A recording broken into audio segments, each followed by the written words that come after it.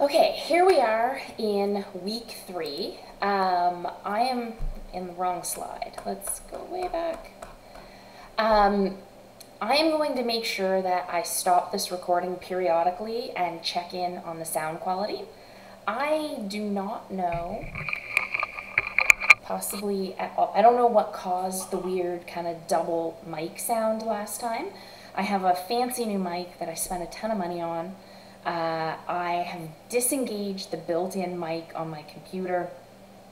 I've tested it again and I cannot make that sound variation happen again. So I don't know what happened then, but what I will do is, so that if we do develop that problem, we don't have 2 whole hours of it, I'll stop this lecture periodically and review it, and then I'll stitch them all together at the end of the recording. So this week, one other thing I wanted to say. I know some of you might feel like you're drowning right now, and that it's hard and tough. I purposely put all of the hard stuff at the beginning of this course. The first 4 to 5 weeks are hard and difficult. The last few weeks start to get a whole lot easier.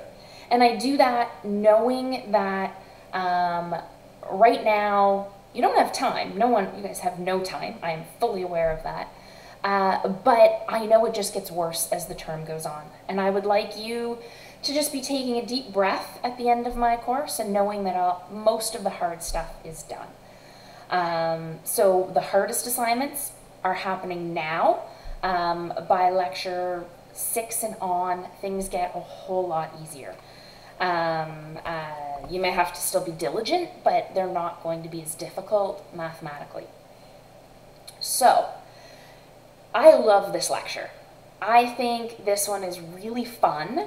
There is math involved. This week and next week do have quite a bit of math involved with them, and there's interesting concepts that have to get introduced to you. So, I'll try not to talk too much. I'll try to talk just the right amount and also leave a lot of time for examples for you guys.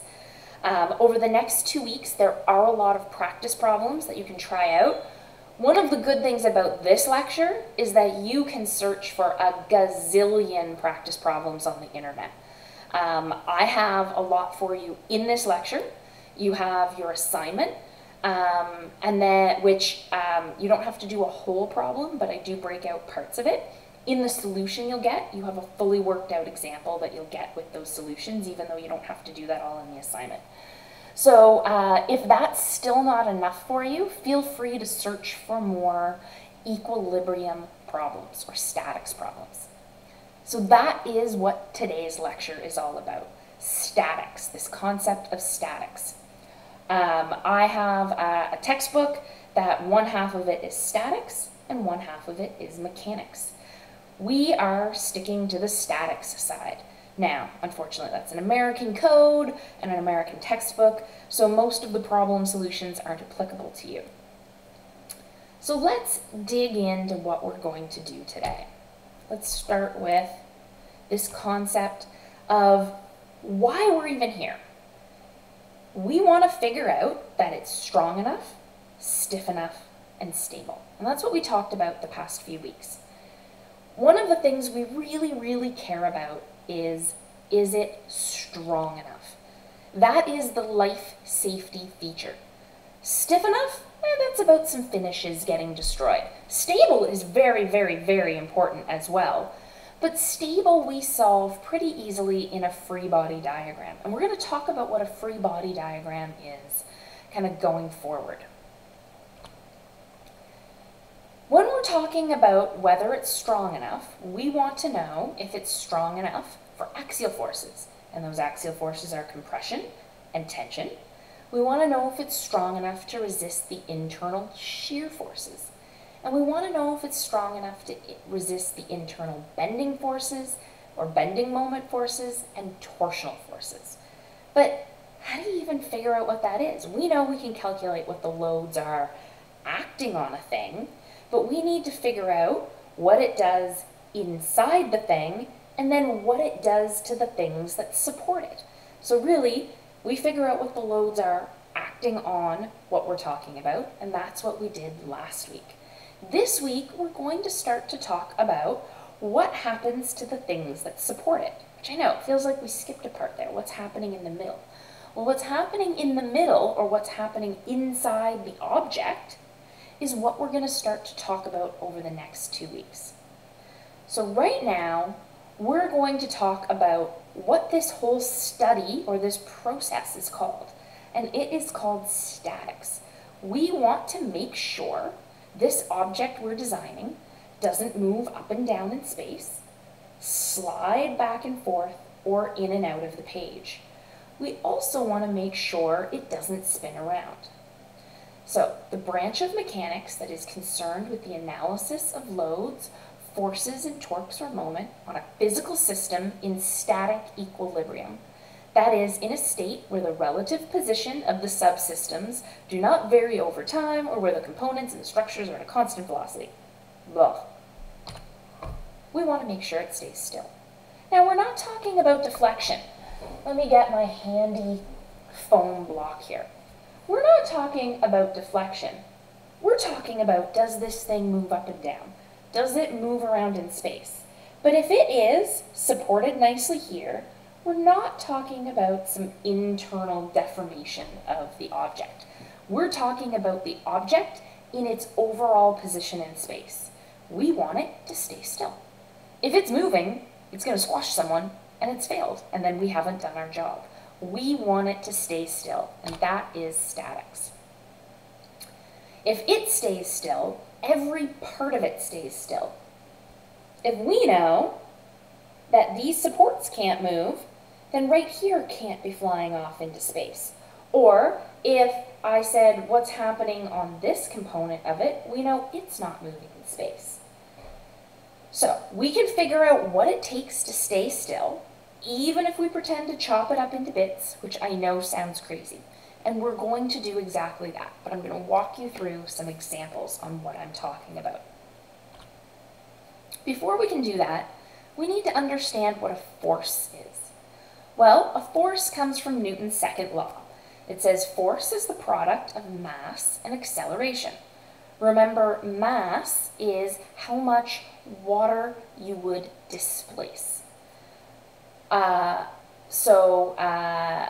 If you sat in a body of water, it would be the same on any object in space. How much water you displaced out of a tub wouldn't change. That's your mass. Acceleration varies on different planets. Yes, I know that seems a bit silly that I'm talking about other planets, but we know what our acceleration is on Earth, or how fast we're trying to shoot into the center of the Earth. Force is the product of mass and acceleration. So force has a magnitude and direction and can be represented as a vector. So there's a value to it, or that mass times acceleration is our value, and it has a direction associated with it. We're moving into the center of the Earth as we speak, or maybe something's pushed us that way. So if it has a magnitude and a direction, it's a vector. And vectors, if you remember physics or even math, you touch on vectors, even though you don't even know it, in junior high mathematics. A vector doesn't necessarily have to be a force. It's any value that shows magnitude and direction. For us, we're going to be talking a lot about force. And for us, our force is in kilonewtons, or newtons, and 1,000 newtons make a kilonewton. So 1 newton is equal to 1 kilogram meter per second squared, or something that has a mass of 1 kilogram is trying to move into the center of the Earth at a rate of so many meters per second squared. And that's how we calculate our newtons. And 1,000 newtons make up our kilonewtons. All right, let's take a look at this vector I've drawn. Now this vector happens to be a force, which is handy because we're talking a lot about forces. Remember, anything that has a direction and a magnitude is a vector. We're going to spend a lot of time talking about the particular vectors that are force. This is kind of misleading. Is it only moving in the YZ plane, and it's kind of at a perfect angle there? Or is there some 3D dimensionality to this? We can see it's an arrow, but it's really hard to see visually. So sometimes we need a little more information. All right, how can we add up vectors? Now, I know we're rushing through this, but we have a lot to get through today. So vectors, if we have a bunch of things happening, or a bunch of forces, say, and we wanted to add them up, how could we add them up? Well, there's a few ways we can do it, and one of the ways that I always say is a great place to start, even if you're going to do math, is to try it graphically. And this is the tip to tail method. So you can graphically connect all the vectors from tip to tail, and the sum of all the vectors is the vector that goes from the first tail to the final tip. What does that look like? Well, if we have this vector, F1, and this vector, F2, and this vector, F3, and this vector, F4, and we wanted to add all of those up, we've drawn them all tip to tail. So this tail starts at this tip, and this tail starts at this tip. The summation of all of these, or the total force, is the first tail to the final tip. We can add all of these up graphically. If you have a really good graphical software, AutoCAD for example, if you draw things to scale, you could do this quite well. You could add all of these up using vectors. I do it all the time for AutoCAD when I want to add things up quickly. If I want to find a triangle, I will use AutoCAD to get those dimensions to figure out the value sometimes. So this is a good graphical way to do it, and I always recommend starting with the graphical method before you jump into the math. Draw yourself a little picture off in the side, because it will tell you if your answer makes any sense at all. We can also break vectors up.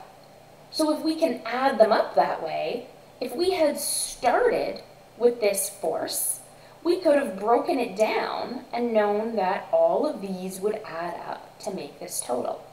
Now this seems like a funny way to break it up. It doesn't seem like it would have been that handy for us. If that's what we started with and we wanted to find the resultant, that seems like a really helpful thing to do. But often we like to talk about things in an X and a Y axes. Y being up, X being horizontal. We find that a lot easier, especially if things are in the same plane or along the same axes. The addition is linear.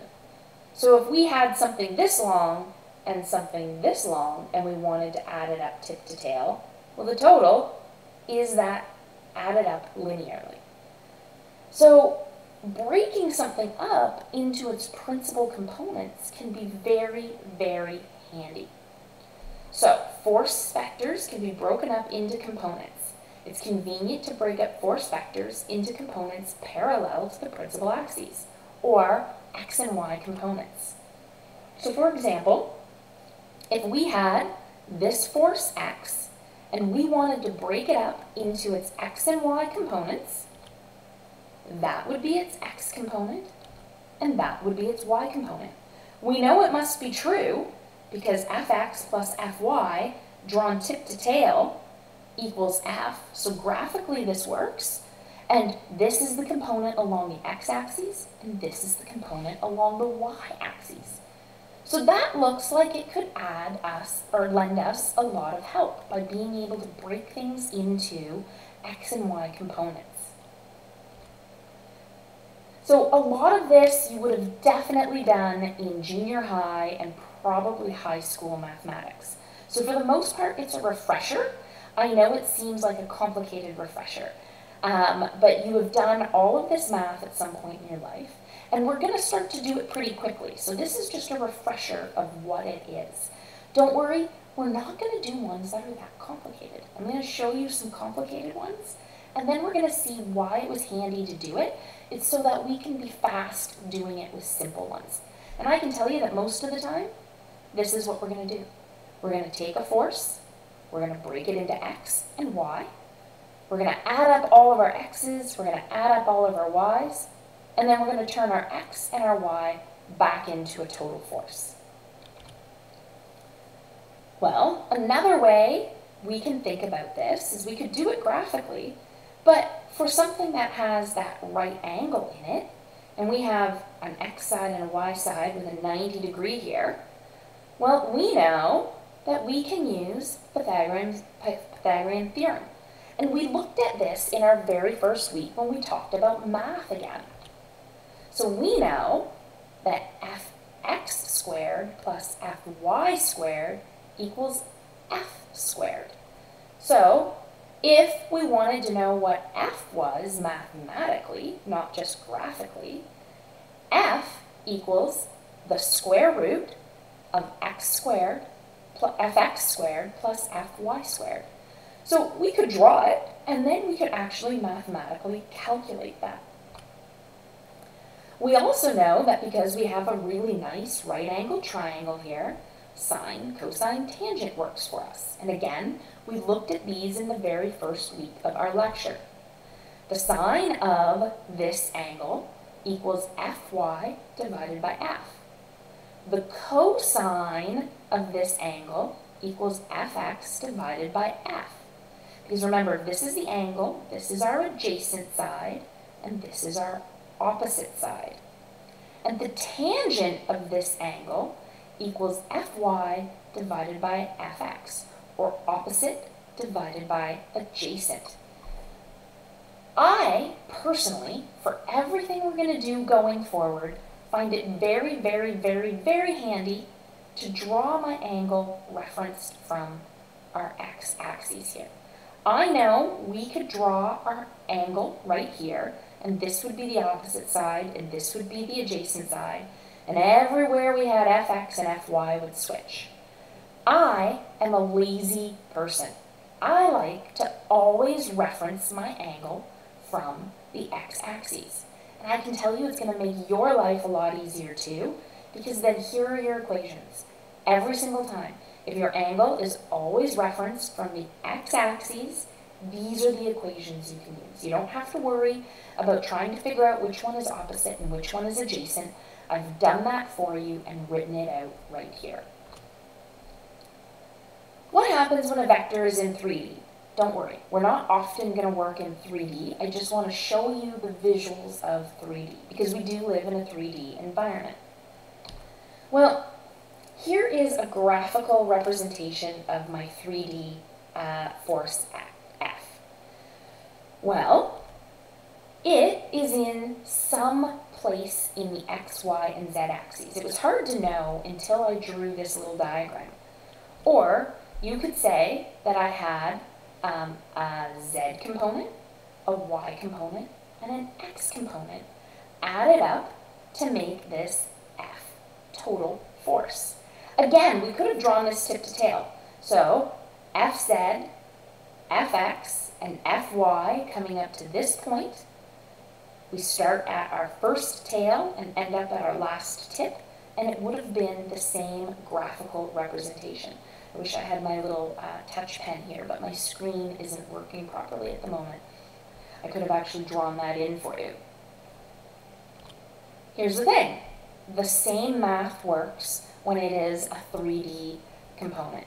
So the vector, this little hat just means vector, really what we're saying is fx squared plus fy squared plus fz squared equals f squared, or f equals the square root of fx squared, fy squared, and fz squared. What happens if we want to add up things that aren't orthogonal? We saw that it was really easy to do if we could break it down into basic planes.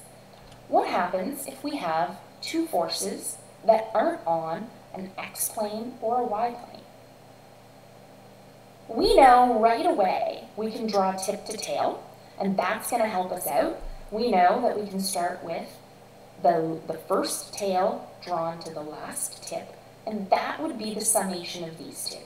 So we know graphically, and if we knew the value of these, we could get our head around pretty easily what we might expect that to be. If these were two values that we don't have an assigned value to them, but if these were pretty close to 1, well, this looks like it would be pretty close to 2. We don't know exactly, but graphically it looks something along that lines. What is easier to do mathematically is to break our f1 into f1x and f1y, break our f2 into f2x and f2y. We can add up our x's because that's just linear. We know that this distance plus this distance equals this distance. Tip to tail still works, but it's straight addition all of a sudden. So we can sum up our x's and we can sum up our y's, or draw in our total x here and our total y here and get our total f. And we can break this down now because we can break f1 into x and y components by using the square root of the sum of the squares. If we know some of these dimensions, or if we knew an angle, we can figure out what this x and y component is. We can do the same with this. Then we can linearly add up all the x components and linearly add up all the y components. And then f equals the square root of the summed x's squared plus the summed y's squared. We're going to do an example, don't worry. Here it is written out mathematically. f1x plus f2x equals fx. f1y plus f2y equals fy. So f squared, our total force F, is brackets, or f1x plus f2x squared plus f1y plus f2y squared. Again, it looks very complicated when we see all of our subscripts and superscripts. We're going to go through an example and work through it together, and you're going to see it's not that hard. The hardest part is the bookkeeping. Basically, keeping your notes clean and organized so that you can see what all of your values are going through it. I will try to do it all, keeping things somewhat color-coded to make life just a tiny bit easier for you. So let's figure out the total vector for this. Now look, we've been talking about forces, but look at this one. They use meters. Well, we're saying if someone walked this distance, and someone walked this distance, and someone walked this distance, in those directions, what is the total distance walked? Now, you can start to understand where the tip-to-tail method comes from. And we're going to check this out. Let's take a look. Tip to tail. We've got those same three forces drawn tip to tail. The resultant is the same as starting here and going all the way to here. I always get asked, what if I drew these arrows in a different order? Doesn't matter. Same principle applies. These are the same three vectors. Their distances in this case in meters, but these are the same three vectors, same resultant, or the same total distance. Same three vectors, drawn in a different order, same resulting vector, or the same summed vector. Let's do it using math now. Okay? I'm going to go through and do that same thing doing math. I'm going to pause the video here and check how the mic's holding out. For you guys, this is going to be seamless. Okay, so now let's solve this problem. I did notice that there was a bit of echo. I've looked into it. I've done all of the things the forums say to do. So hopefully where it comes and goes, I'll try to modulate my voice very clearly. I have one idea of what could have possibly been happening. My sound on my computer was on just a little bit, and maybe it was picking up that very low echo through my speaker of my computer. I didn't think I had my mic turned on built into the computer though, so we'll try this out. Okay, first thing I always like to do is redraw my problem. So we were given our x-axes and our y-axes like this, and we were given, let's draw them in 3 different colors. We were given F1,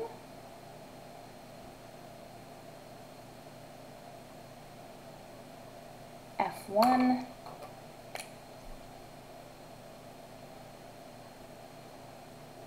F2, and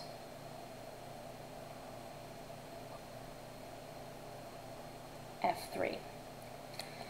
Okay. So where are my phones doing this now? Okay. And we were given that we had different angles for all 3 of these.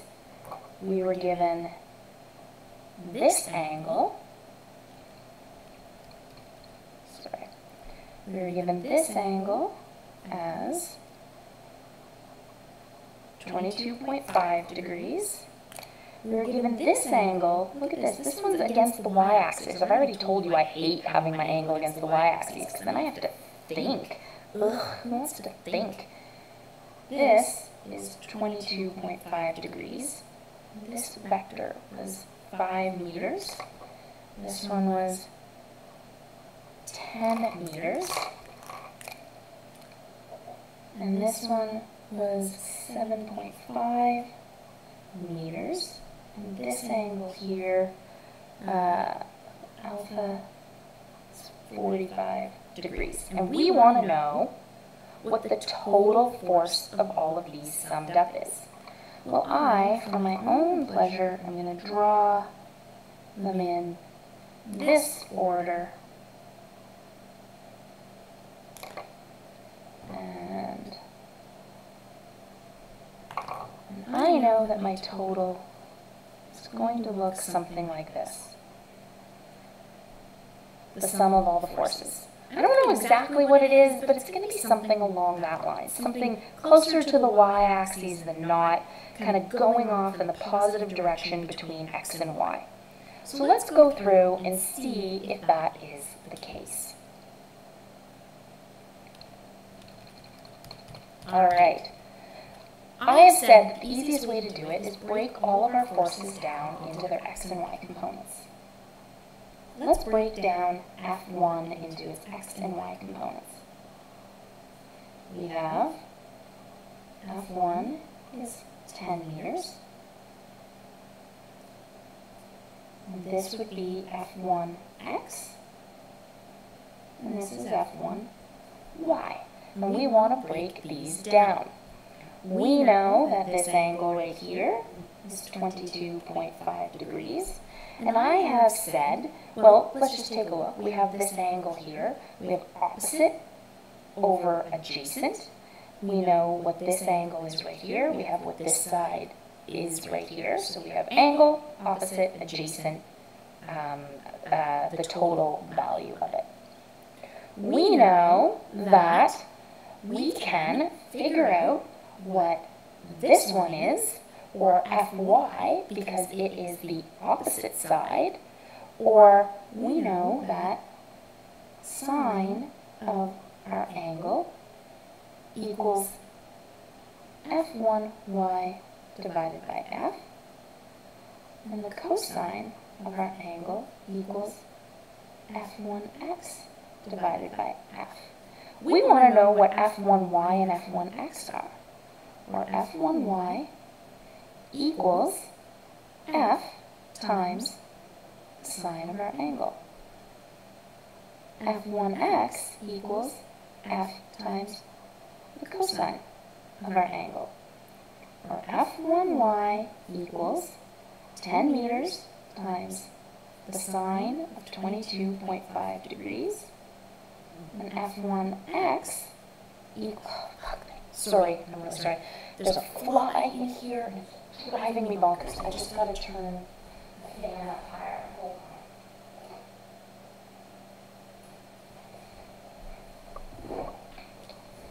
on. F1x equals 10 times the cos of 22.5 degrees. So let's plug that into our calculators. Make sure it's in degrees. We've got 10 times the sine of 22.5, or 3.83 meters. And we've got 10 times the cosine of 22.5, or 9.24 meters. Let's just stop and think about this for a second. We have a much larger x value than a y value. That makes sense from what we see here with this diagram. Let's break up F2 now. F2 is in this direction right here. Here's our, so F2 equals 5 meters. We have our F2y and our F2x component. Oh my goodness, these flies are driving me bonkers. And we know that this angle right here is 22.5 degrees. Now, I'm going to go through doing it this way. I have told you I always like my angles referenced from the x-axis. I'm going to duplicate that in just a minute. But we right now have opposite is referencing our F2x, or using cosine, and F2y is our adjacent, or cos of our, what angle symbol am I using? This one is F1y divided by f. And the sine of our angle equals F1x divided by f, or F1y equals f times the cos of our angle. Or, sorry, these are all 2's. F2x equals f times the sine of our angle. So F1y equals 5 times the cosine of 22.5 degrees, and F2x equals 5 times the sine of 22.5 degrees. We can plug that into our calculator. 5 times the cosine of 22.5 is 4.62 meters. And 5 times the sine of 22.5 is 1.91 meters. I said I'm lazy though. I hate referencing things from the y-axis. Let's just take a look. We'll call this from y-axis. Let's just do that same one again.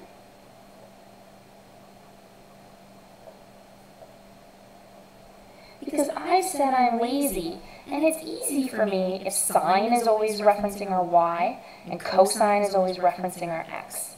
So let's redraw this same one. So we still have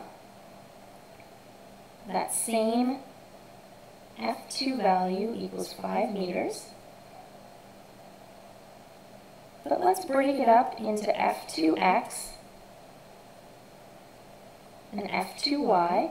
You can see it's still the same diagram. I haven't drawn it perfectly, but it's still the same diagram. And if we knew that this was 22.5 degrees, we can figure out what this is.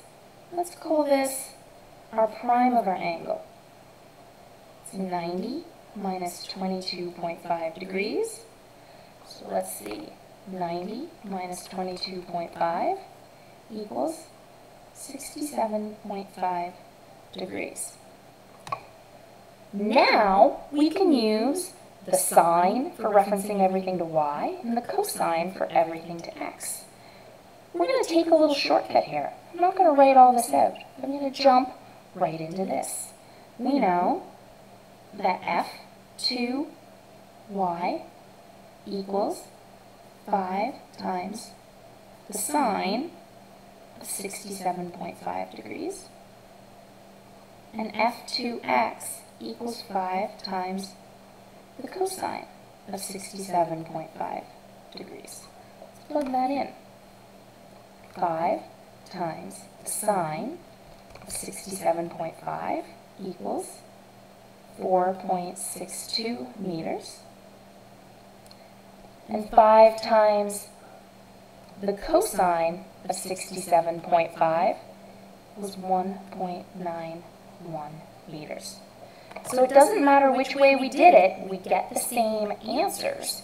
And I'm lazy, so I am always going to reference everything from my x-axis. We have one more to do here. We have F3. Let's draw F3 now. So F3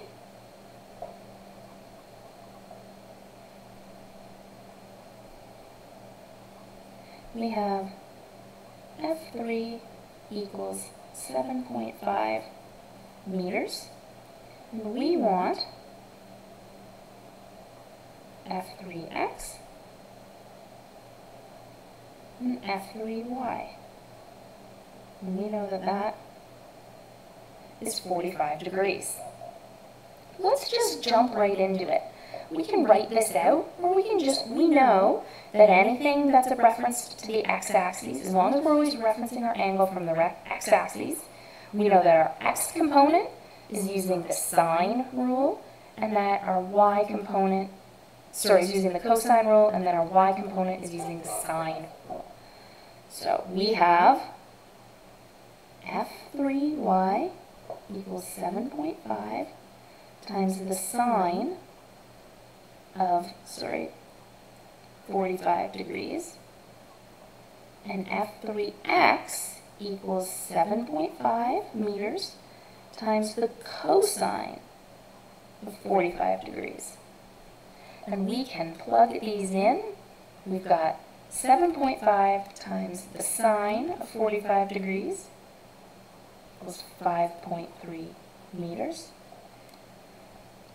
And 7.5 times the cosine of 45 degrees is 5.3 meters. So we have all of our x and y components now.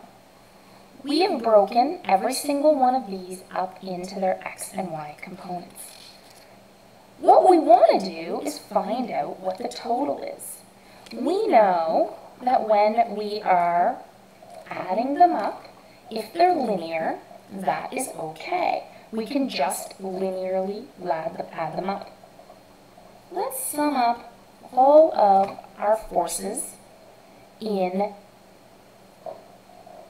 the y-axis. Well, in the y-axis, we had 3.83 meters going upwards, and we had 4.62 meters going upwards,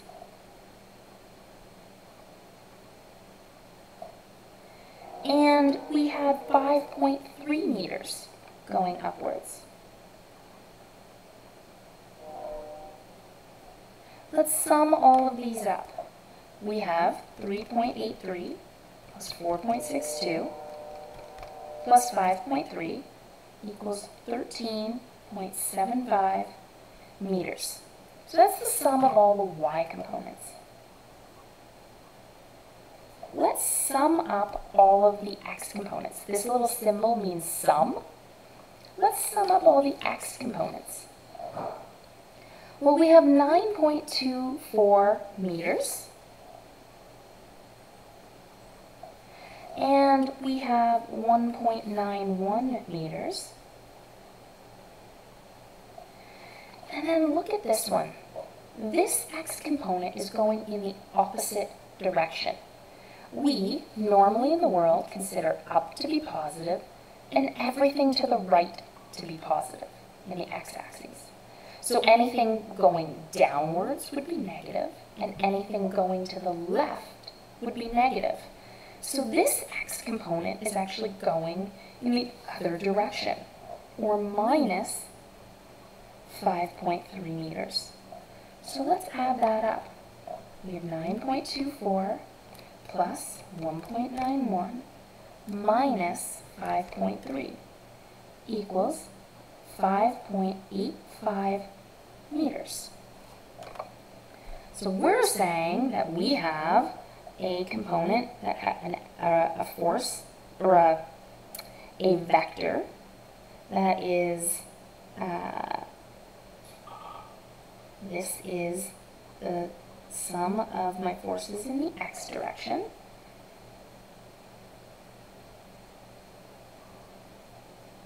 And this is the sum of the forces in the y direction. And this is F. Well, we know that that is a right angle triangle. So F is going to equal the square root of the sum of fx squared plus the sum of fy squared, or F equals the square root of 5.85 squared plus 13.75 squared. Let's plug this in. Square root of 5.85 squared plus 13.75 squared equals 14.94 meters. Well, we have the magnitude of our vector, but wait a second, we need two things for a vector to be valid. We need magnitude and direction. We want to know what this angle right here is. Well, we have all three sides. We know we can use any one of the rules to figure that out. We have our opposite side and we have our adjacent side. So we know that the tangent of the angle is going to equal the sum of the forces in the y direction divided by the sum of the forces in the x direction. But we want to know what the angle is. So remember, angle equals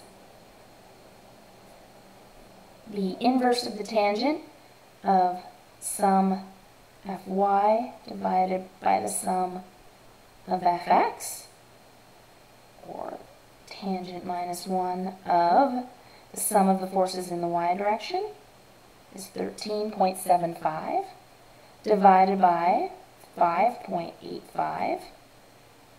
Our angle equals, so we have to use the special function, 13.75 divided by 5.85 gives us 66.95 degrees. So the sum of force 1, force 2, or I guess distance 1, distance 2, and distance 3, its total, which needs a magnitude and a direction, F equals 14.94 meters, 66.95 degrees from the x-axis. So we took three random vectors and added them up using nothing but trig formulas. So this is all stuff that you should have been able to learn how to do. We're just applying a practical component to it, or why you might need to ever do those things. We can see here that I have that worked out for you, again, if you want it. And here is the total answer here, where I just rounded for the angle. Every year I try to correct that, and every year that summation sign pops back instead of being an angle. So, slide 15, I'll change that to an angle. Okay, let's move on. Okay, so for you guys, it's only been a brief second. For me, it's been an afternoon and an overnight.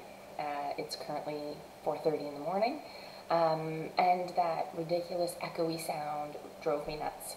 So I spent hours manipulating the settings on my computer and my microphone and turning mics on and off. I think I finally have a good balance, so I'm going through and I'm recording the next section of this lecture. Alright, so we had all of our forces that we summed up acting on our object, some unknown object. We had 3 different vectors. Those happened to be meters, but we know that most of what we're going to be doing is in kilonewtons, or a force, not a distance. We're probably going to be doing most of these things in kilonewtons as a force. So let's talk about this idea of statics. Statics is sometimes referred to as static equilibrium.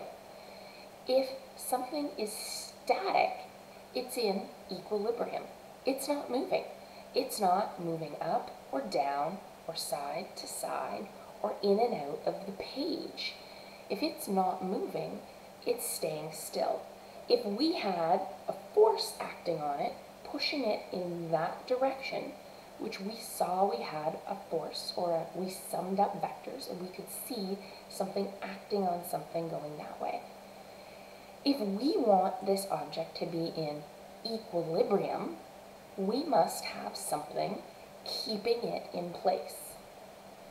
So equilibrium, each structure is subjected to a series of loads that try and move the structure, such as self-weight, live loads, wind loads, but we want the structure to not move, or we want it to remain in equilibrium.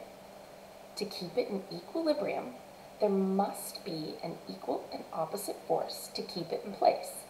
This is called our reaction. So if we have a force or a series of forces applied to an object, and we want it not to move, there must be an equal and opposite force keeping it in place. And that is our reaction. Just setting this up so that I can, right. So let's take a look at that example we just did. Now this one happened to be in meters, but the principle stays the same. We had, let's just see if we can do this quickly, messing things up too much. We have an object right here that had a vector like this on it, 14.94 meters, and it was 66.95 degrees from our x-axis. An equal and opposite reaction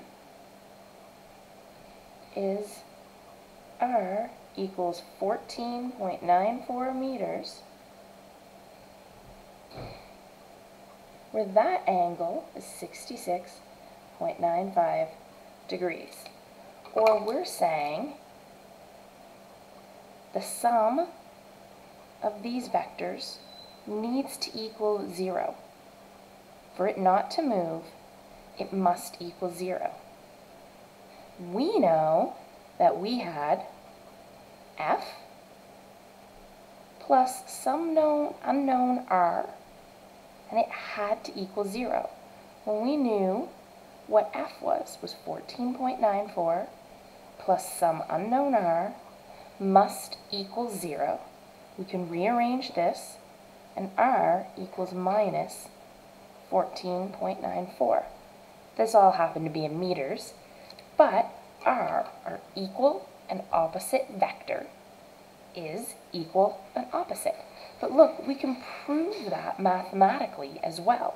Remembering this means sum, so the sum of all of those vectors must be 0.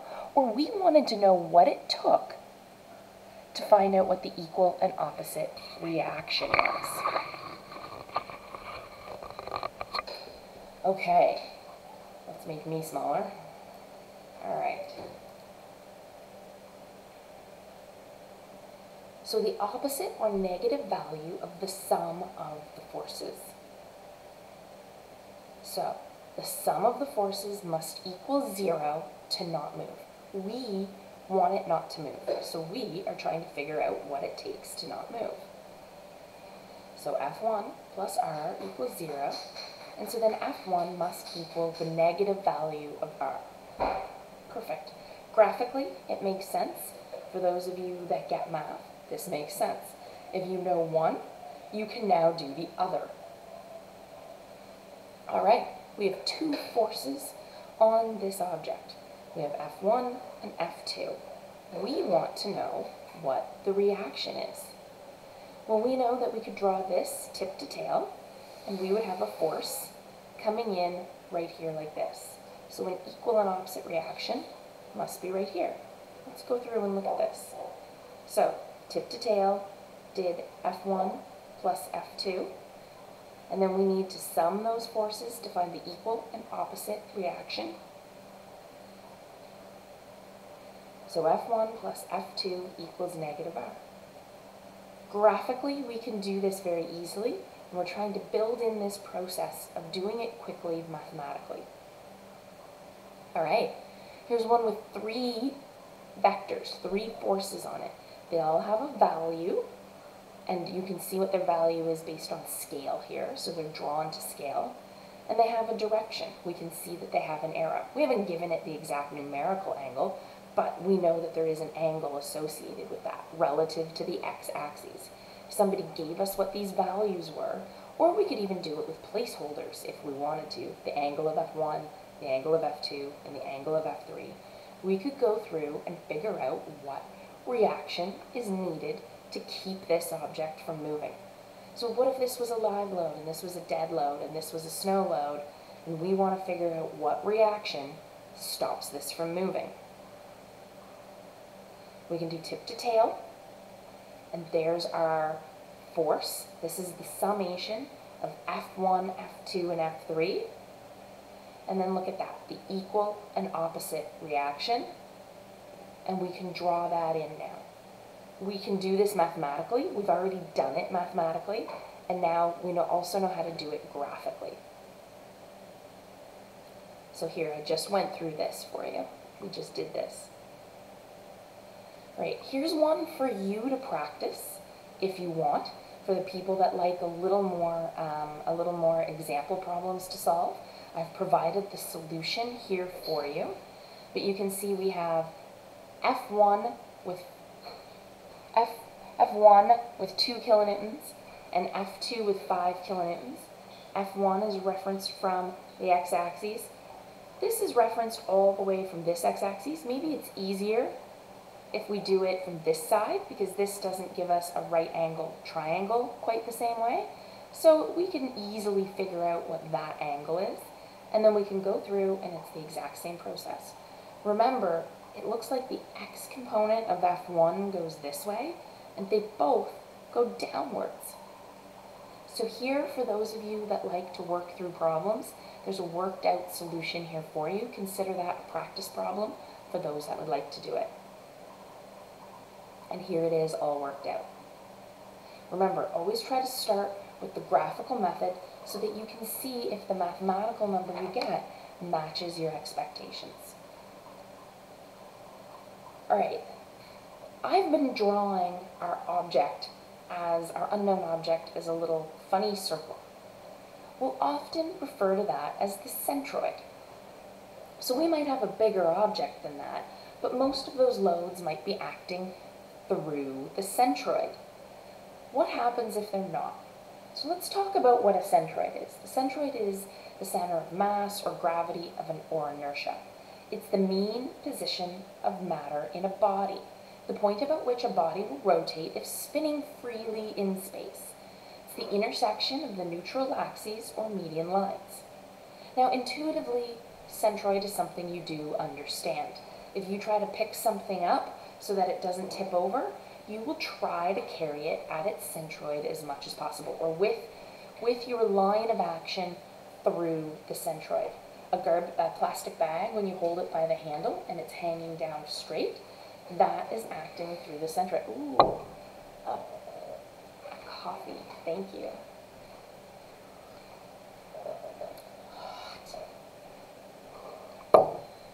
If you are a skater or a skier, it doesn't matter what kind of skating, these principles hold true. If people like to crouch down low to bring their center of mass or their centroid closer to the ground quite often. So intuitively you know that your centroid is somewhere right around here. Most of our mass is in the upper part of our body. Even though our body is very large, the center of our mass isn't in the kind of graphical center of our body. And so we'll often crouch down so that it's harder to tip over.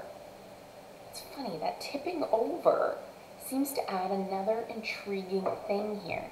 If we have a force pushing on our centroid, how does dropping our body lower to the ground help prevent us from tipping over? Let's talk about what that could be. So there's our centroid. This is us holding a shopping bag, for example.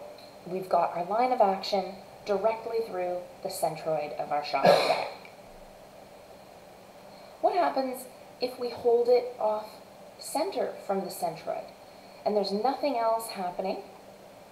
We've got our centroid where it would always be, so our shopping bag would tip to try to find that centroid. Anyone who's ever carried a Home Depot bucket with those little metal handles through a bucket, if you have your weight evenly distributed in that bucket, it's no problem. But if you have a rock or something heavy off to one side, your bucket will spin to try to find that line or that neutral axis to pass through the centroid. Alright, if we have an object with the force passing directly through the centroid, the body will move or translate in the line with the applied force. So if we apply a force to this directly through that centroid, like this, our object's going to slide. I think we all understood that, and if we wanted to stop it from sliding, we need an equal and opposite reaction holding it in place. If we want something to spin, we would apply a moment. You guys haven't used this term very much, but trying to spin something is the moment. We would apply it to a body and it will rotate about its center of gravity. So we have this object with a centroid and we apply a moment to it. It is going to try to rotate or spin about that point. Now, this one is one that you intuitively understand. If you have your phone or an eraser, you can try this by setting it on your desk even. And maybe I can even do this right here. If I had a force that I applied through the centroid of my phone, it would translate. If I tried to spin it, it would try to spin like that. What happens if I try to apply a force not through the centroid? It looks like two things are happening. Let's bring this back up to me. Two things are happening. It isn't just sliding or just rotating. It is trying to translate and rotate. So we put a force not through the centroid, and this object tries to slide and rotate. Well, we know that sliding is like having the force through the centroid, and the spinning is like having a moment about the centroid. So it seems like this eccentric force, or this force some distance from the centroid, is the same thing as a line through the centroid and a moment. Let's look at that. So that is the same as a concentric force through the centroid and a moment applied to the body simultaneously. So a force eccentric looks like it's the exact same thing as a force through the centroid with the moment. It now looks like we have the ability to talk about what moment is. This is something new to us. We haven't been able to talk about this before.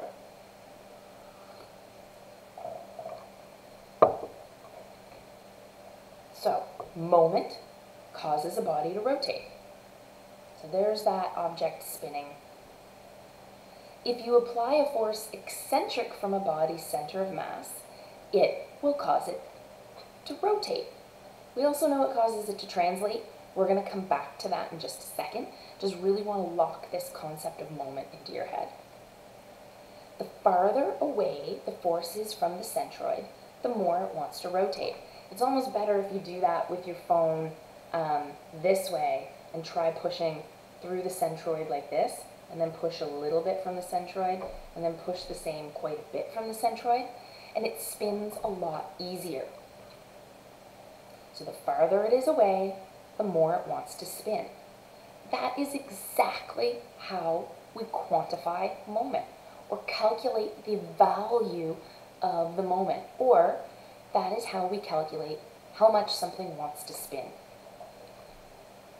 So the distance E, or eccentricity, or the moment arm, depending on what the context is how far away that force is from the centroid. The force is F. We have a distance away, E. Moment is F times E, or kilonewton meters. We have a force in kilonewtons and E in meters, and so our moment is going to be kilonewton meters. We can convert these to other units. We can do all of this in other units, but we're going to stick with kilonewtons and meters. So if you've got units in some other format, you're going to want to switch them to kilonewtons and meters for calculating this component of the course. Now, yes, I know we haven't really talked about this force here, but this is a moment about our centroid where the force acting through it is the same thing as this force, some eccentricity from our centroid. That is the value of it. Moment equals P times E. So if we have P, some distance E away, this is the equivalent where we have P acting through the centroid, and M, moment, is our P times whatever that distance had been. So these two things are equivalent. These are equal. Let's do a quick example. I'm not going to switch this down and turn the page because this one's a really quick calculation. We're going to do some more calculations where we work a lot with moments towards the end of this lecture. So we have a force of 25 kilonewtons, 0.5 meters away from the centroid. This is the equivalent of some moment and that force acting through the centroid. So we know right away we would have the force through the centroid, but also some moment. And that moment is the force times the distance away from the centroid, or 25 kilonewtons times 0.5 meters. So the moment would be 12.5 kilonewton meters. So moment equals 25 times 0.5, or 12.5 kilonewton meters, and a force of 25 kilonewtons.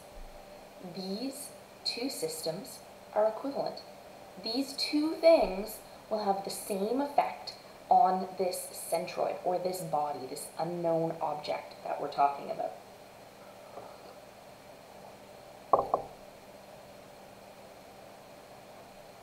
Well, what if we wanted to duplicate the rotation of that force, but not the translation? So we only want this thing to rotate, sorry. We want to duplicate the rotation, but not the translation. So we want this thing to spin, but we don't want it to slide. We want something that stops it from sliding. So if you have a force pushing this amount in this direction, we need an equivalent force pushing it in that direction. This is something we call equivalent force couples. So let's take a look could cause that. So we only want a moment on our object, but we want to be able to write it as a force and a distance. Well, look, this force is going to push the object this way and spin it in that direction. So I'm going to try to spin it. I gotta spin it, and it's very hard because I'm looking at a weird reflection of this. So this force is going to try to slide it and spin it in this direction. This force is going to try to slide it in this direction, but still spin it in the same direction. So both of these forces will try to spin the object in the same direction, but they'll stop each other from sliding. So both will cause it to spin, but not translate. It'll cause rotation, but not translation. So we can write a moment as two equal and opposite forces some distance away from the centroid. So let's take a look at this example. We have P1 trying to spin our object in this direction. We have P2 trying to spin our object in this direction. P1 is trying to push it down, and P2 is trying to push it up. P1 and P2 are equal. The sum of those is 0. One is downwards and one is upwards. So the sum of the forces is 0. But the sum of the moments, we have P1 times 0.5 and P2 times 0.5. Let's take a look. The moment is 12.5 times 0.5 plus 12.5 times 0.5, or 12.5 kilonewton meters. The sum of our forces is 12.5 down and 12.5 up, so 0. There is no force on that.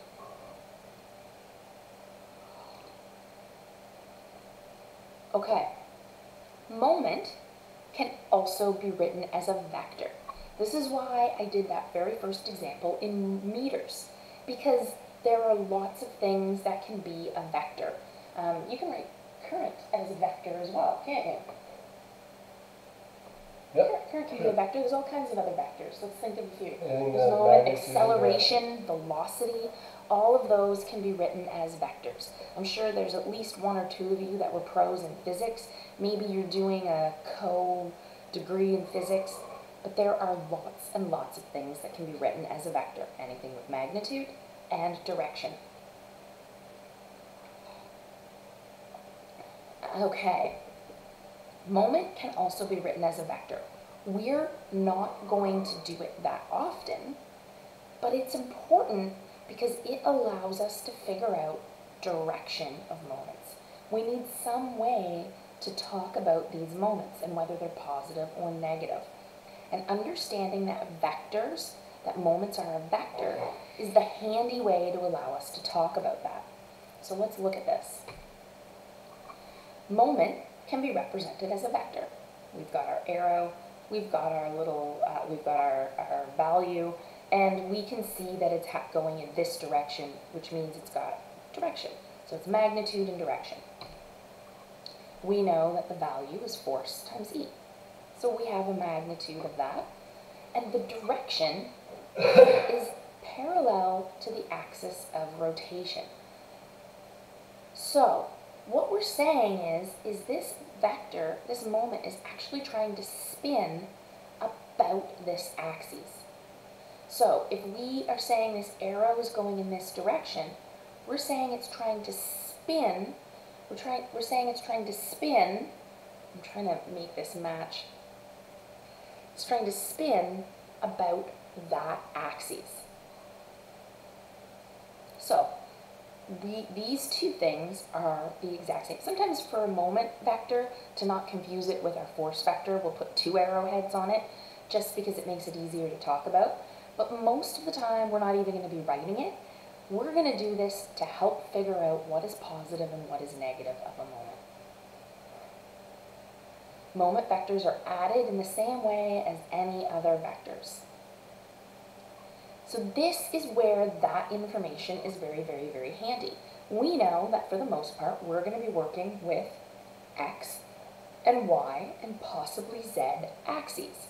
That one was off in some weird axes direction. We're going to work in our principal axes. The direction of a moment vector can be determined from your right hand. Hold up your right hand. Don't use your left hand. It's all about your right hand. If you hold your thumb with your fingers curled, that is telling us the direction of our moment. So if I am doing this, I am curling my fingers about my thumb. My thumb tells me the direction of my vector. To you guys, this looks like it's positive, or in the x-axis positive. This is in the y-axis positive. And this, coming out of the page, is in the z-axis positive. This would be negative. This would be negative y, and this would be negative z. So your thumb tells you positive and negative, or the direction of the vector, and your fingers are the direction that the moment is curling. Now, all of this is super handy because that's going to help us know if a moment is positive and negative. And that's going to be really important because remember, we don't want our object to move, but we also don't want it to spin. And so we're going to have to try to sum up all our moments to make sure our object doesn't spin. And if we have multiple moments on it, we're going to need to know if it's positive or negative. So we live in a world with 6 degrees of freedom. Objects can move up. Objects can move, so up and down is 1. Along the x-axis, or side to side, is 2. In and out of the page is 3. But we also have 3 other ways an object can move. It can spin about y, it can spin about x, or it can spin about z. So that's 3 other ways our objects can move. That's 6 total. 6 degrees of freedom. Translation compared to x, y, z, and rotation about all 3 of those axes. We find life a lot easier working in 2D space. It makes our life easier. Most problems pare down to 2D, and if you need to, you can do one 2D analysis, and then you can do another 2D analysis, and then you can do the third 2D analysis. But I'm going to tell you that for the most part, just working in a very simple 2D world is going to solve 99% of our problems. So, if we wanted to work in an X and Y plane, which is what matches our sheet of paper very handily, we can think about the only ways that the object can move in 2D space, acknowledging that in 3D space there are 6 degrees of freedom. So if we're only working in the XY plane, we have restraint for translation about the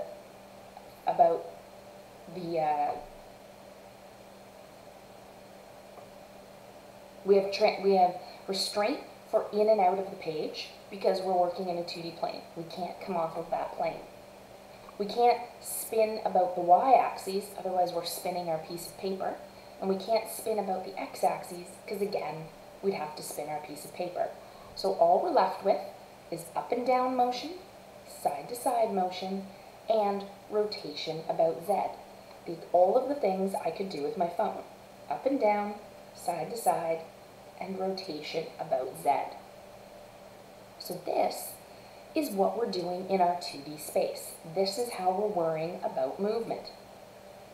Now, a handy way to draw all these forces, because you can have very beautiful, beautiful diagrams, a handy way to represent these forces, and this is where the architect in you is going to cringe a little bit, and mathematicians and engineers revel. We get rid of all of the other stuff. We break things down to, quite often, either a centroid or an outline shape of the object. We draw all of our forces and moments as arrows, and we draw all of our reactions as the restraint arrows that hold it in place. That's it. We get rid of everything else, and we show where those apply to our object. So we have, for a free body diagram, we have to show all the forces acting on the body. If it's through the center of mass, we want to show that. All the moments acting on the body. All the restraints that keep our body in equilibrium. And all the dimensions from a reference point to those forces, moments, and reactions. So look at this. We have a car. We know that this car is actually existing in a 2D plane, or in a 3D plane. We know there's depth to that. We know that this tire that is sitting on the ground, that is stopping the car from going into the center of the earth, because there's a weight associated with the car, that the tire is pushing back up, or the ground is pushing up on the tire, so there must be a reaction there. But we also know that there's really two tires here.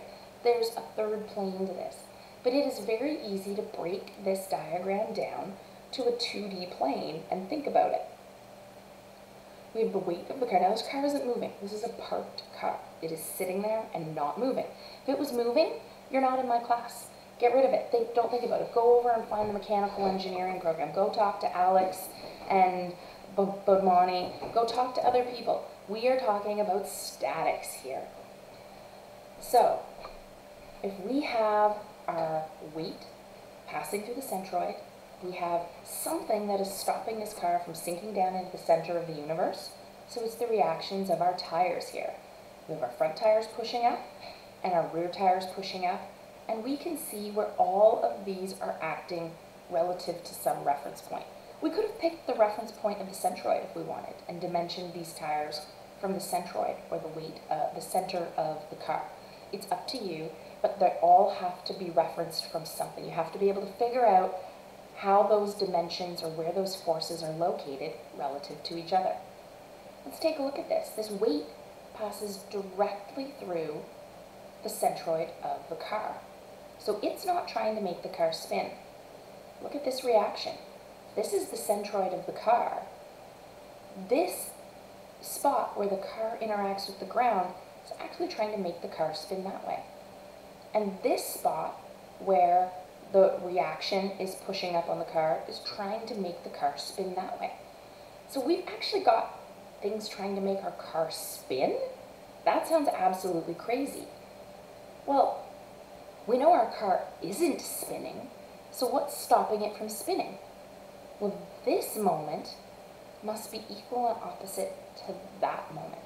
There must be things stopping this from spinning, because we have things applied to it that are trying to cause it to spin, or the reactions are trying to make it spin.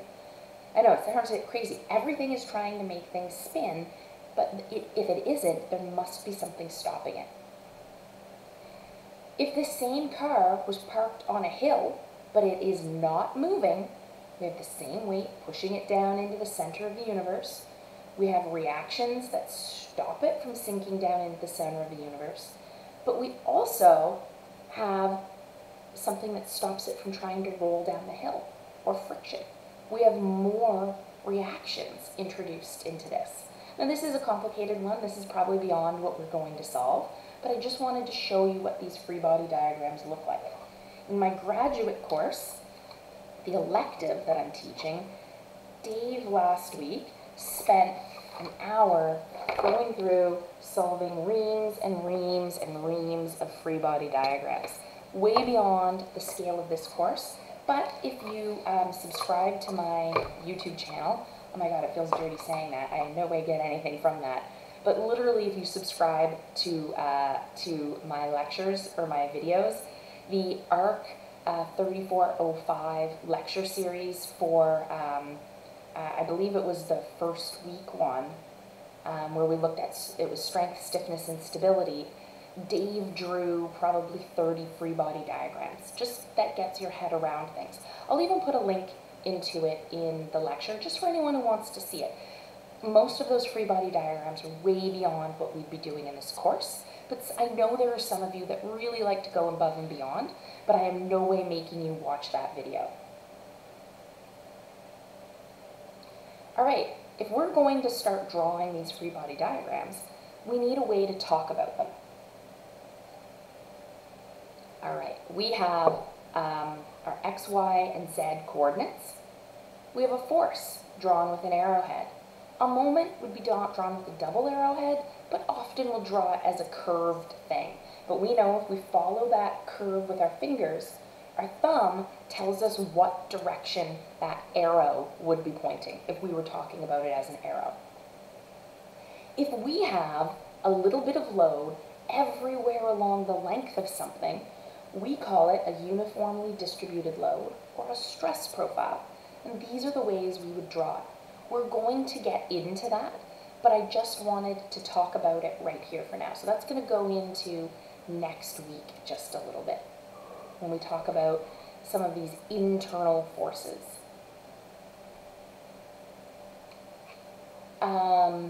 We have our free body diagrams as our reactions. So if I will often try to draw them red for you guys, but in a normal state of the world, they'd all just be drawn in the same color pen. If we have a pin support, we have a reaction up and a reaction back and forth. So we have a reaction up and down, and we have a reaction back and forth. There is something holding that in place. This is a pin support, and this is a pin support. It is not a moment support, meaning that if I let go of one of them, it would try to spin about that point. A roller would be like setting these on my pens. If we put a force that way, it could still slide, but we have something stopping it from going down. So a roller support only restrains it in one direction, either up and down or back and forth. A moment connection is a fixed connection. It stops all things. If I held this so that it couldn't spin, that would be a moment connection. So this means I now need to be able to resist up and down force, back and forth force, and the ability to rotate. If we are drawing things at a joint, often we will just leave a gap in things, and that just means it's pinned. We are not trying to moment connect those things together. Sometimes in our software, it'll be drawn as a dot here. A moment connection will often draw as a big, dark, built-in circle. If you guys remember from those drawings that I made for you in the second week, we actually had moment connections drawn in some of those diagrams. So you could see that there. And I said it was important to indicate that it was MC, or a moment connection. So for something to be statically determinate, or an ability to calculate that this thing is not moving, we need at least one restraint for each degree of freedom. We need something to stop it from going up and down, move back and forth, or spin about in space. Remember though, a moment can be written as equal and opposite forces. So we don't necessarily need to see a moment on there. Remember that car? We knew it was trying to spin, but we also knew it wasn't spinning. So there must have been something stopping it from spinning. But we knew that those forces could be written as moments if we wanted to. So it seems like as much as we can have a moment on something or a moment reaction, it might not be as apparent that we do in fact have it. It could be multiple forces acting as our moment resistance. A free body diagram of a beam. So here's a pin, here's a roller, here's a uniformly distributed load acting on our beam. This, I'm going to tell you a secret, is 99% of what we are going to talk about this term. This little diagram right here is probably the most important diagram we're going to talk about in structures. Well, we know that this is an applied load of some sort. We know that the pin stops it from moving up and down and moving back and forth. And we know that this circle stops it from moving up and down.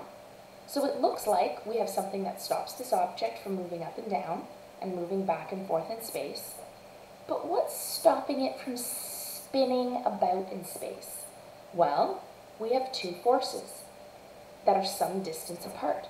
If there was something trying to make this spin, maybe these two forces being some distance away from the centroid of this object are the thing that stops it from spinning. So here we have, I'm just going to draw a few other beam configurations. We have a pin and a roller. So we've just done this one. Here's a cantilever. Look, this is a fixed support we've drawn here. So we know that must be a reaction up and down, back and forth, and a reaction that stops it from spinning. So the free body diagram of that element looks like this for the reactions. This one's really weird. We've got something that stops it from going up and down, but not sliding back and forth. We don't have something that stops it going this way, but we do have something that stops it going back and forth. But where's the moment connection? Look at this. See, we've got that triangle drawn here. So this has a reaction that stops it from spinning, but not moving up and down. Very, very, very weird connection. I can tell you that I have done 2 of these in my life. They are wild. One of them took me about a week to calculate, not just to calculate, but to detail, because building this is really hard. So that's the question. How do we actually build these things? What do these things look like in the real world? Well, most of the time, a pin-roller connection is just how things are built. That is just the natural way things are built. And so the question is, how do we actually make it slide at one end? Well, if the object is big enough, a bridge, for example, they actually put Teflon pads under the end of that object. If we want to allow something to rotate, the way we connect our details here allow just the tiniest little bit of movement. Now, I don't want you to get too worked up about this. This is just the natural accepted way we accept that things are detailed. But the way we detail steel connecting to steel has just the tiniest little bit of rotation allowed in it, which means there is no moment connection. A moment connection would have a big steel plate here and a big clip here and probably still this acting on it here. So a lot more work at the connection to make it a moment connection. And we don't like moment connections because they're harder to build. If you have a big object, so this big object here would have, if we tried to just pin it in the way we would normally detail something, would end up actually still being a moment connection. And we didn't want a moment connection here, we wanted a pin. So this was detailed to very much be a pin connection. Again, that is beyond what we need to talk about. Now, let's talk about that equilibrium issue again. We talked about how it's not moving, it's up and down, back and forth, in and out of the page, and in a 2D world, up and down and back and forth. But it's also not rotating. So we said it's not spinning about Z, it's not spinning about Y, and it's not spinning about X. If we're talking about a 2D world, we're worried about it spinning about Z. So, a body in equilibrium may not rotate or translate in all degrees of freedom. To remain in equilibrium, there must be equal and opposite forces or a moment to keep it in place. Those are the reactions. So this is just the same statement we had before. Another way to say this is the sum of all the forces and the reactions in each direction must equal 0. If there is anything left over and the sum of all of those things isn't 0, we're going to have moment, or we're going to have translation or rotation. If we're talking about a system with 3 degrees of possible movement, so our 2D world, we need to prove not moving in these 3 directions is what is, we need to figure out what is required to ensure it doesn't move. Or that the sum of the forces in X, that the sum of the forces in X, the sum of the forces in Y, and the sum of the moments about Z equals 0. That means it's not moving. So sum of the forces in Y, the sum of the forces in X, and the sum of the forces about Z. Now look at this.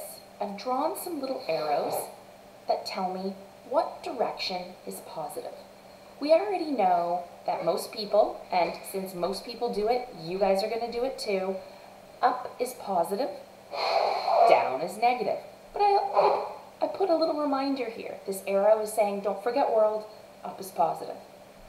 I've put a little arrow here saying that that X is positive. It's backwards for me. I'm looking from behind my finger here. That way is positive, or to the right of your page is positive, and to the left of your page is negative. And then spinning about Z, this is the good one. If your thumb is coming out of the page, your fingers curling is the positive direction. So out of the page is positive for Z, we know that. And we know our thumb can represent that vector. So if we put our thumb in the positive direction, coming out of the page for Z, that is the direction of our positive moment curling.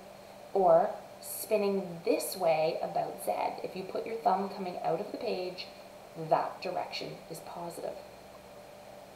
Okay, let's jump into some examples. I love this example. I'm going to go slower than I normally would. If you prefer, you can go ahead and do these calculations on your own and not watch the videos and get through this faster. So I might go over a little bit, but I know the people that understand these things can scrub through the video and jump right to the answers. So I might go longer than I normally would, but this is to benefit the people that struggle. All right, we're going to talk about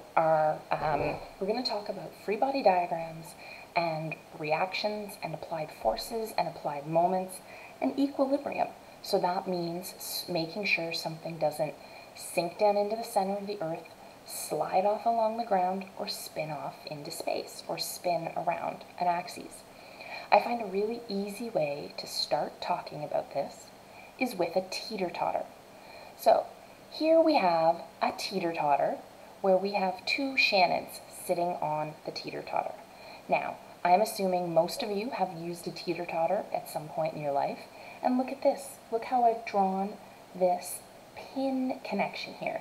We know that the teeter-totter is not sinking down into the center of the earth, and we know that the teeter-totter is not moving sideways in space. You would intuitively draw that as a triangle. We also know that it is allowed to spin about our z-axis. So we do have that rotation happening about our z-axis. So if you've ever played with a teeter-totter or a scale, my 5-year-old is doing that in school right now. In fact, my 3-year-old is doing this in daycare, where they are balancing things on a scale. And this is where I say intuitively you understand many of these topics, and that's why I like doing the teeter-totter example, because you intuitively understand so much about it. Now, if I have two Shannons who have eaten the same thing for breakfast, they're exactly the same weight, sitting the exact same distance from the center of the teeter-totter, what do you intuitively think is going to happen? This is where I like you to do this mental exercise. You know that this stops us from going up and down, this stops us from going back and forth. This Shannon is trying to spin it this way. This Shannon is trying to spin it that way. And you know that they're both trying to spin it about the same amount because they're the same distance away and the same weight. So that the sum of those moments should be 0 because you know that this is a balanced scale or a balanced teeter-totter. So everything I'm about to do mathematically, you already intuitively understand. And this is putting numbers to it. Let's do it by drawing it as free body diagrams and solving or figuring out what the sum of the forces in the x direction are, the sum of the forces in the y direction are, and the sum of the moments about the z-axis. All right, what we have right here is, let's make my writing bigger for you. Here we are. All right, what we have is a teeter-totter, like this. We know that a pin has a reaction like this and a reaction like this, or Ry and Rx. And we know that we have Shannon 1 and Shannon 2 sitting here like this, and we have some distance, so that's E1 and E2. We don't know what these values are yet. I will give those to you. We could weigh me and figure out what that is in kilonewtons, and then we can actually measure how far away I am sitting from the centroid, or the center of the teeter-totter, and we can quantify those values. But before I do that, I just want to redraw this in another way. We know that this is the same thing as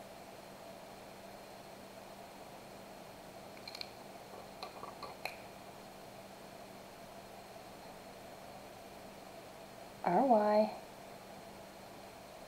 Rx. We know that this is a moment trying to spin in this direction, or it's the same thing as S1 pushing down and M1 trying to spin it, and S2 and M2. We know that these two things are equal. Well, look at this. We know that we have two forces pushing down and something pushing up. We have a moment spinning this way and a moment spinning this way. We can calculate what those moments are. Let's figure out what that is. Let's first assign some values to these. So Shannon gets on a scale and weighs herself.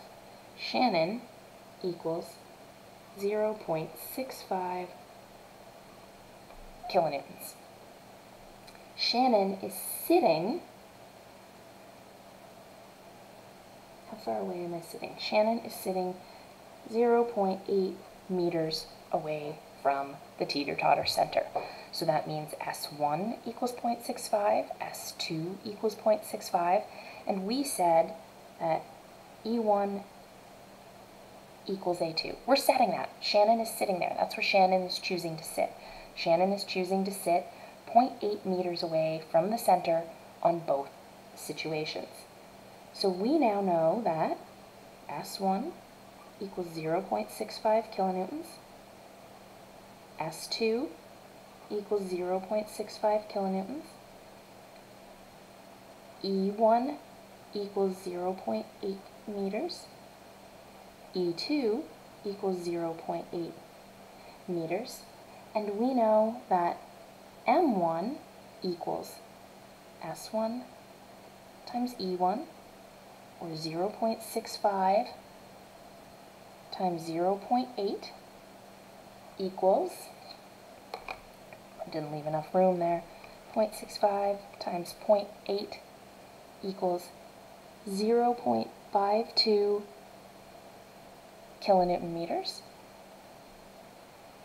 M2 equals S2 times E2, or 0.65 times 0.8 equals 0.52 kilonewton meters. This still hasn't proven to us that this isn't moving in space. Let's take a look at this. Let's sum all of our forces in the y-axis. Remember, up is positive. Here's a little reminder to ourselves that up is positive. This little symbol means sum of, and Fy is telling us that we're talking about all the forces in the y direction, and we want this to be 0. We're hoping this is 0. If this is 0, then this is in equilibrium, and we're trying to figure out if it is in equilibrium. So let's see if this is in equilibrium. We have S1 going downwards. Remember, upwards is positive, so S1 is downwards.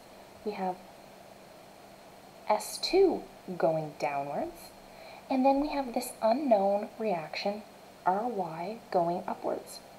We're assuming it's going upwards. We have no idea. I've drawn it going upwards. Let's see. We want this to be equal to 0. Or we're saying that minus 0.65 minus 0.65 plus Ry equals 0.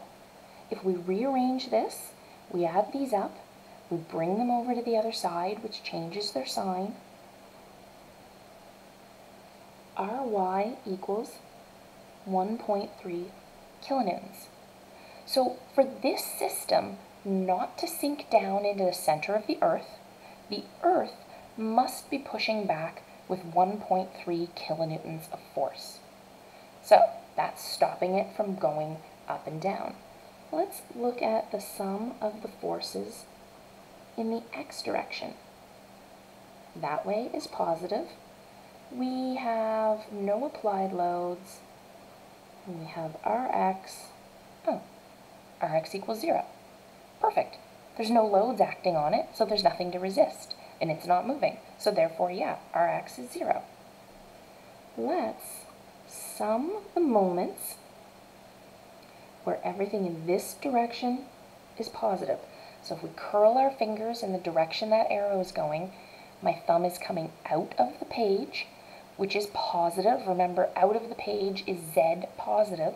So we're curling in this direction, and we want to spin about the Z-axis. So that's telling me we're doing it about the Z-axis.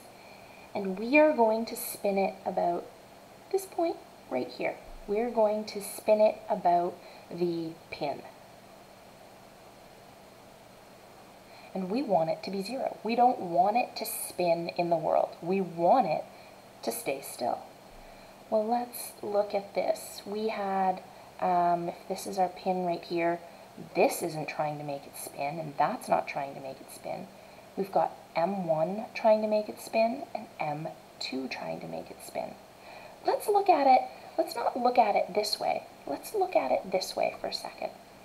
Well, we have S1 trying to make it spin, and we know that moment is force times eccentricity. So S1's trying to make it spin this way, and S2 is trying to make it spin this way. Let's take a look at this. If this is our pin, we're saying that that point right there is our pin, which, funny enough, it's actually our pin. And we put our thumb right along that point, and we curl our fingers in the direction this is trying to make it spin.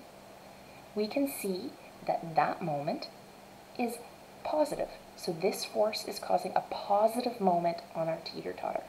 We know that moment is force times distance, or plus S1 E1. That's just this for this moment right here. You could say that this is M1. This is just to remind us what we've done here. Look at this. S2 is trying to make it spin in this direction. Or if this is our pin, and we curl our right hand, remember, always use your right hand. We curl our fingers in that direction. We can see that we have a moment causing it to spin in that direction, which is our negative direction. My thumb is pointing into the page, so therefore it must be negative. S2 times E2, which is really just the same thing as M2. We've already calculated that. And there's nothing else causing it to spin here. We want this to be 0. Well, we've already calculated that S1 times E1, or 0.65 times 0.8 minus 0.65 times 0.8 equals 0, or 0.52 minus 0.52 equals 0. 0 does in fact equal 0. We had nothing to resist the moment, so we needed, for this to be in static equilibrium, we needed the applied moments to equal 0, which they do. Perfect for us. That's exactly the situation we wanted. what happens, so that's all worked out for you here. What happens if Shannon 2 gets off the teeter-totter and Dave gets on the teeter-totter in the exact same spot? And we can all assume that Dave weighs a lot more than me. And so now we have Shannon 0.8 meters away from the center of the teeter-totter and Dave 0.8 meters away from the center of the teeter-totter. Let's see what implication that has on our teeter-totter situation.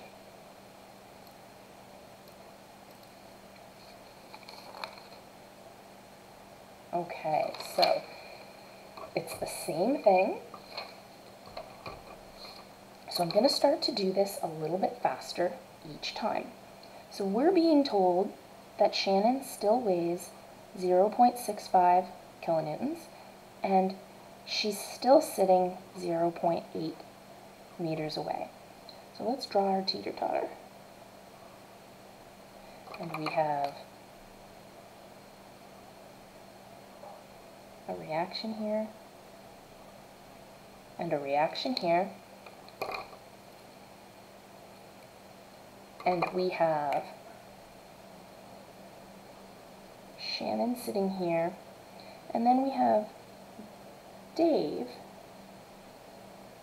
sitting right here, and we know that Shannon is 0.65, and that is E of Shannon. Dave, we're being told, weighs 0.85 kilonewtons. Remember, we can figure out kilonewtons by knowing what the kilograms are and multiplying it by acceleration, which for Earth, going down into the center of the Earth, is 9.814 meters per second squared. We can figure out what the kilonewtons are. Dave just sat exactly where Shannon 2 had been sitting. So the eccentricity of Dave equals 0.8 meters. Intuitively, do you think this is an equilibrium? If you put two things, one heavier than the other, on a scale the same distance apart, so in those trays which are set distance apart, you put a light thing on one side and a heavy thing on the other, does this scale move? Does this teeter-totter move? Intuitively, yes, you know it does. You know that this is not in static equilibrium. Let's go through and prove it to ourselves. I'm going to start to do this faster, and we're going to cut out some of the steps. Let's sum the forces in the x direction, where everything in that direction is positive. We have no applied loads. We have Rx. Rx equals 0. Perfect. Let's sum the forces in the y direction, where everything upwards is positive, and we want to know what it takes for this to be in equilibrium. Well, Shannon is pushing downwards, so we've got minus S. Dave is pushing downwards, so we've got minus D for Dave, and we've got R1 pushing upwards, RY pushing upwards. I guessed at RY. If my answer is positive, I'll know I drew RY correctly. If I get a negative number, it's saying that RY is actually downwards. Intuitively, what do you think? Is the reaction going to push in that direction? Yeah, it is. Let's put some numbers in here. Minus 0.65 minus 0.85 plus Ry equals 0. We can rearrange this, and Ry equals 1.5 kilonewtons. That teeter-totter has to push up with 1.5 kilonewtons. So whatever we build here has to be strong enough to resist 1.5 kilonewtons. This pin here has to be able to support 1.5 kilonewtons, then the bearing of it on the soil needs to support 1.5 kilonewtons, and the soil needs to be strong enough to resist 1.5 kilonewtons. So we're starting to see how these steps move forward a little bit. Let's now sum our moments about the z-axis. So spinning everything about that z-axis, we know that we're going to call everything spinning in that direction as positive, and we want to know if this thing is in equilibrium. Well, let's see. We've got our force S, and this is the point we're going to spin it about. So let's spin it about our pin. We're going to spin it about this point right here. So we're going to put our thumb right there, and this is trying to push it in this direction. If I literally put a pin right here and pushed where Shannon is, my page tries to spin in this direction. If I curl my fingers in that direction, so the same direction it's trying to make it spin, and point my thumb is pointing out of the page. That is positive.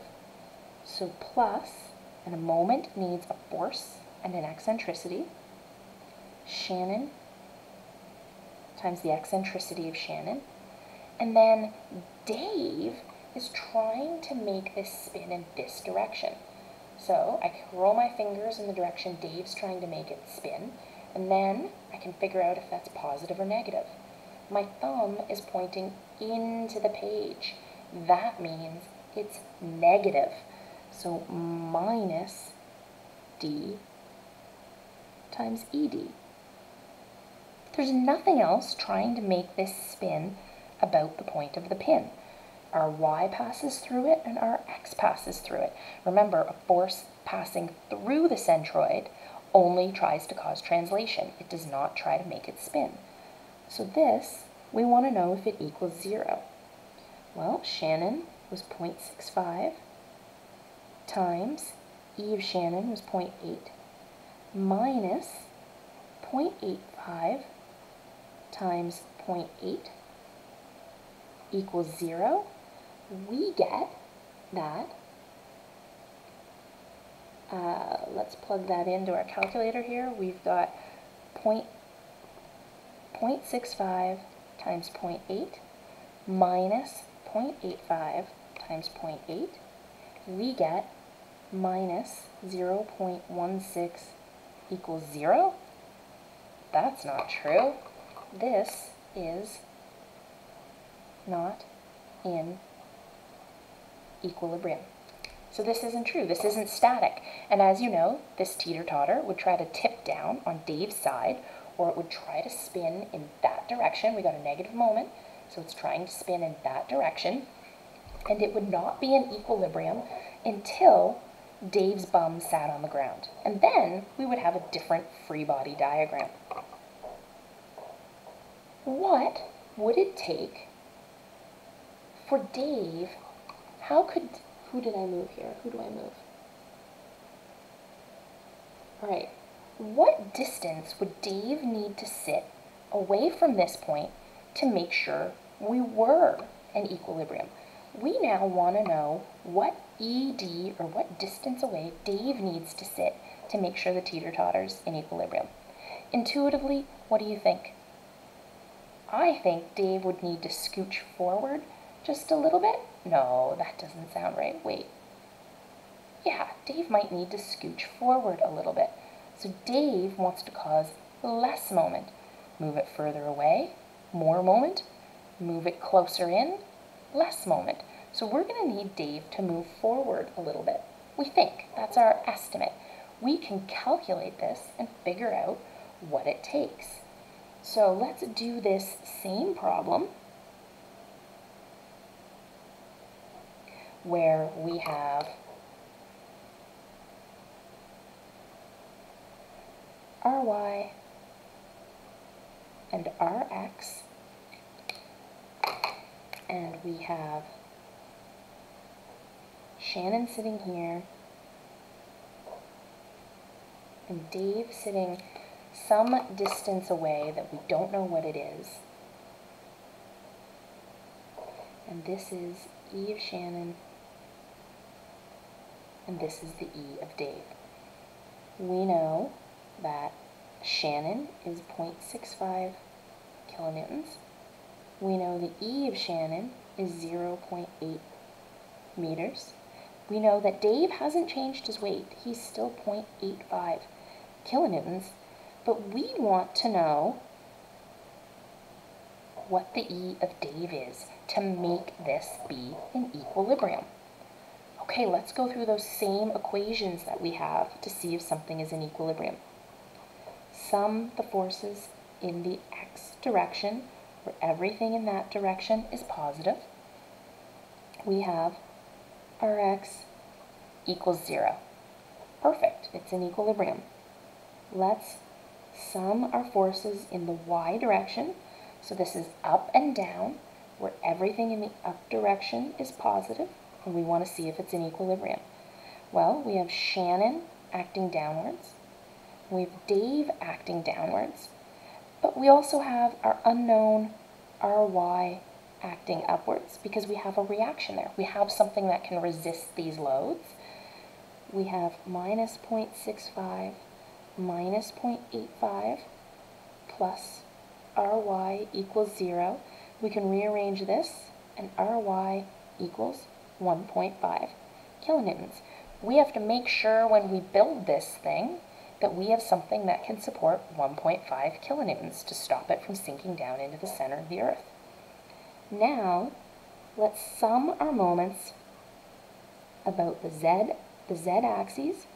We'll spin it about the pin, and we want to know what it takes, or we want to know if this is in equilibrium.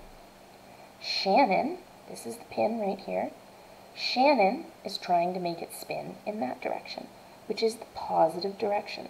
So positive Shannon times the E of Shannon, and then Dave is trying to make it spin in the negative direction. So minus Dave times E Dave equals 0. Well, we know what Shannon weighs. It's 0.65. We know what the E of Shannon is. It's 0.8 minus the D, or minus D is 0.85 times ED. We don't know what ED is. We want to figure out what it takes to make this be in equilibrium.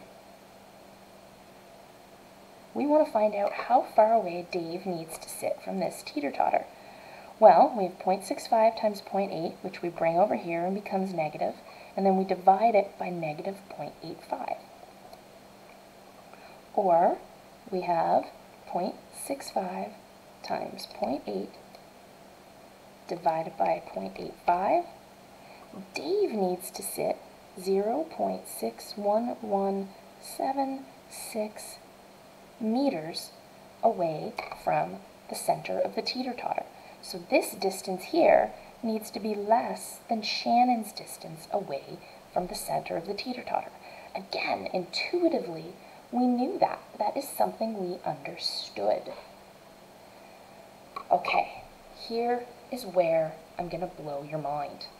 If this is in static equilibrium, it's in static equilibrium. We picked the pin to spin these points about because that made sense. That worked well for us. But what if we didn't pick that point right there? What if we said, well, let's pretend we're spinning this about Shannon's bum? Weird thing to do. I get it. But what if we did pick that point? What if we imagined this was trying to spin about this point? Well, we know Dave is pushing down here, but now there's a reaction that's trying to make it stop spinning. Because it's not, we know intuitively that the teeter-totter is not spinning about Shannon's bum. And Shannon, if all of this is true, isn't moving up or down or back and forth or spinning. So that means these same equations should still apply. Let's see if that is in fact the case. So we are going to do this exact same problem, but we're going to imagine that it's not spinning about the pin. We're ridiculously going to imagine that it's spinning about Shannon's bum instead. So let's just take a look at what that looks like. So this is our pin. we do have an actual pin here. We have Ry and Rx, and we have S, and we have D. Let's do it, well, yeah, let's do it by solving it this way. We're going to do ES and DS. We've already calculated what DS needs to be here, but we're going to spin it about this point here. So we know that Shannon equals 0.65 kilonewtons. E of Shannon equals 0.8 meters. We know Dave equals 0.85 kilonewtons. And we know the E of Dave equals 0.61176. I'm keeping a few significant digits just because I normally wouldn't, but there's a rounding number in this that one year a student really got caught up on. So I'm going to keep this as much as possible just to show how this all works out. Are they both asleep? Are they both asleep? Okay. This is the problem with recording a lecture starting at 4:30 in the morning, is that it's a dangerous grounds for your kids waking up in the middle of recording your lecture. Okay. Now, this is where I blow your mind, and we're recording this, imagining we're spinning about this point right here. We're spinning it right around Shannon's bum. So let's sum our forces in the x direction, where everything in this direction is positive. We have Rx equals 0. That makes sense.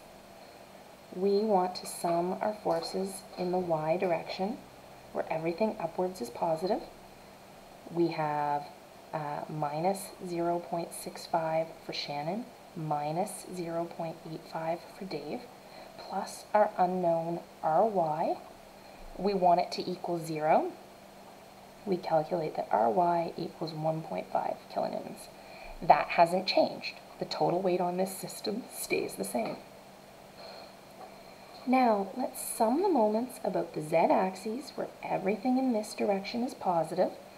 But now, instead of spinning it about the pin, we're going to spin it about S. We're going to spin it about Shannon's bum right here.